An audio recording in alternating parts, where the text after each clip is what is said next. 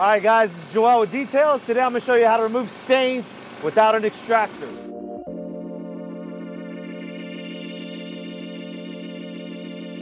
Let me ask you, do you carry an extractor? I do. Well, I don't have it with me now. I do have one. I use it very, very seldomly. Yeah. Yeah. All right, so we have the stains in this car. Yes. What's the first thing you're gonna do? The first thing I'm gonna do is vacuum it. I'm gonna blow out all the debris up top, and then I'm gonna go through and I'm gonna hit it with my Terminator from P&S.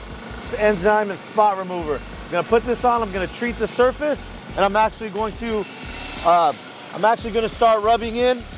So I'm gonna just lightly spray over the area, and I'm gonna let this enzyme treatment work on the stain itself. Just gonna rub it in lightly with my hand, let it work its way into the fibers, and I'm just gonna leave that for a couple of minutes. How come you didn't use your towel? Right now I'm using, well, if I use the towel, what's gonna happen is I'm gonna start pulling up the enzyme cleaner. Oh. I don't wanna pull up the Terminator, I want the Terminator to stay on the surface of the actual fabric itself. So by using my glove, I'm just rubbing it in and massaging it into the fibers.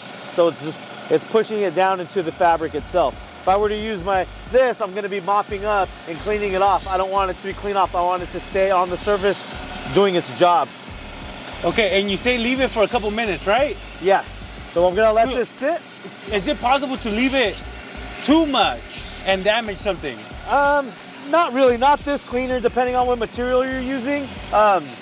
You're using it on. I wouldn't have a problem leaving it on. Some of the heavier stains that I've done in the past, I'll do the process and then I'll shoot it with the Terminator and actually leave the Terminator on as I finish at the very end, just so it's actually working as I leave. So yeah, there's times where I've sprayed Terminator on something, came back the next day if I was doing a vehicle, you know, for any reason returning the next day, and it actually worked, and I'll see the actual spot and the difference where it evaporated and actually on the surface. So it's a very, very strong cleaner. Works very well. Now, do you just let it sit and go somewhere else, or you wait to finish this? I'm gonna let this sit. Like, it doesn't have to necessarily be, you know, a 1 minute, 2 minute, 3 minute, 5 minute. You just, depending on the soiling level, you know, like this one here, I'm already seeing results. So this fabric here stains pretty lightly. These are very, very superficial stains. They're just on the surface. They're not super deep. It doesn't look like there was any food. It could have even just been water. Some fabrics will actually just have water rings. They'll leave stains just from water. So I'm gonna show you guys how to get it out, make it look nice, clear, and clean without any kind of water edges if that's what's going on. So now I'm gonna follow it through with my carpet bomber from P&S. Just a couple mists. What's carpet bomber for? Carpet bomber is a carpet cleaner. Oh. So this one's an enzyme spot remover. So that's actually gonna break down the dirt and separate. So if there's oils and grease, if there's dirt and oils, if there's food coloring, you know, or protein matter, it's all gonna separate with the enzyme cleaner, and it's gonna break it apart, and it's gonna start dissipating and pretty much opening up whatever the stain is made up of. It's breaking it up so it's easier to come off of the surface. The carpet bomber is actually a carpet shampoo. So it has cleaning agents in it. It has a shampoo, it has a gorgeous smell, and it actually is gonna have a little bit of sudsing action as well. So now I'm gonna go through with my towel, and I'm just gonna give this a quick wipe.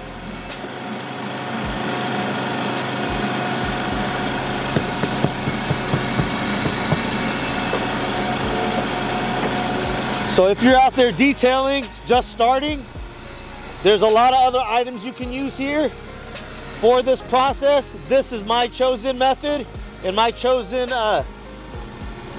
chemicals, and I have not been disappointed by them. I'm doing this now and I still have the other part of the detail to take care of. So if I have to do another round, I'll do another round, but I'm not having to pull out an extractor. I'm not having to saturate it with water. I'm not having to wait for it to dry. This is still considered, even though it's wet, it's still considered a dry method. It's not I'm gonna go back through when I do the steaming of the hard surfaces. I'm gonna steam the upholstered areas too. So when I do steam it out, it's gonna actually help break anything up, freshen it up a little bit. That's if it needs it, you know, but for the most part, 95% of the time, I'm good with this method here. Hey, what's that? Joel. Yes. So, you're doing this method right now. Let's say the stains didn't come out. Yes. What would be the next step for you? Steam it. Steam it. Steam will definitely get out. For me, steam, if you have the right technique, you can get just as good of results if you have proper technique with steam than you can with an extractor. There's gonna be varying cases where yes, steam is gonna work better or extraction is gonna work better, but overall, I think they're pretty equivalent as far as stain removal if you have proper technique. Hey Joel, let's say somebody out there who wants to get the same product. Yes. Where can they get them at? They can get them from the link below in detailedimage.com. I have a 10% coupon, and I also have individual links so you can purchase them by the gallon, linked in my description below. Hey Joel. What's that? Something I'm noticing is that the seats, they're a little damp. Yeah. Do they stay damp for a long time or? No, we're just putting a very little, very little product on it, a few sprays per section, and then we're taking most of it off of here, and I am gonna go through and hit this with steam lightly, so the heat from the steam is gonna help it dry up quickly too. The steam will add a little bit of moisture to it, but the heat is going to overcompensate for the actual moist, that this is actually the level of moisture that this has put upon it. All right guys, so this is just my technique. The reason I know how to do this and I get this result with this chemical is because I've learned proper technique with it. So I can't stress the importance of understanding your chemicals, understanding fabrics, understanding materials, understanding the towels, everything that you use. The more you understand it, the more you are able to get the best out of it. So it's very, very important to understand and educate yourself on what you're using, how to use it, when to use it in order for it to be the most effective. All right guys, so that's my methods of stain removal without an extractor. Let me know what you guys think. Let me know your guys' methods, and I'll catch you guys on the next one. Remember, like, subscribe, and share these videos. See you guys on the next one.